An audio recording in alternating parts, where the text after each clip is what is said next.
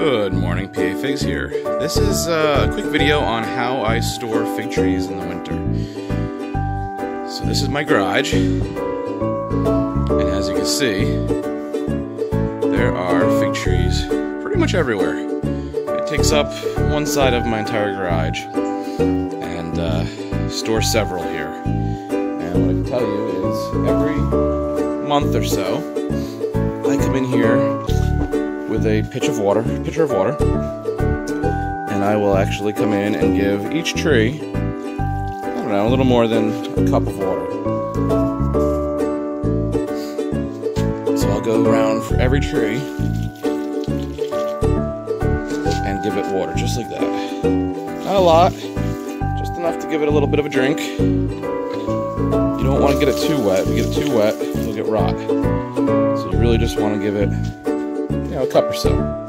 Maybe a little bit more for some of the larger trees.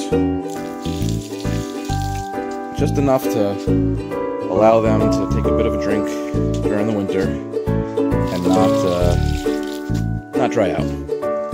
That's really all they need. That's it. So I'll get the rest of these trees. Just wanted to show everybody. Now would be a good time to take cuttings as well. And if you can keep them off of the floor, like those on the shelves, they tend to do a little bit better. And then when the spring comes, you'll have the problem in here, and you'll see that I have no windows in here, which helps. But for those of you that have windows in their garage, the light, once you get to spring, will actually cause your fig trees to start to bud out. And then you gotta, decide if you're gonna pull them out and take chances of the frost, or if you're gonna leave them in and get spindly growth that's likely to get burnt as soon as you bring it out into the regular sun. So it's just an attached garage. I will leave if you look at the door, on cold days, I mean it's been single digits, I will leave that door cracked. Just to let a little bit of heat in here and keep it a little bit above freezing if possible.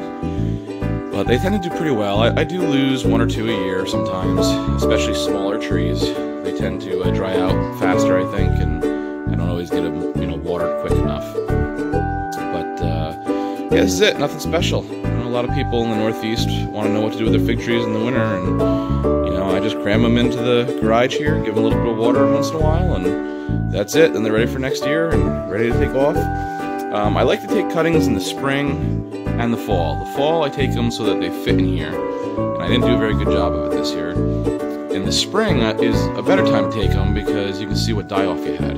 If you had two branches on your fig tree and you take the cuttings in the fall, now you only have one branch. If that branch dies over the winter, now you don't have much left to your fig tree. So taking the cuttings in the spring allows you to see what may have died off over the winter, and allows you to make a better decision on how you want your tree to be shaped. So just a few points, a few tips.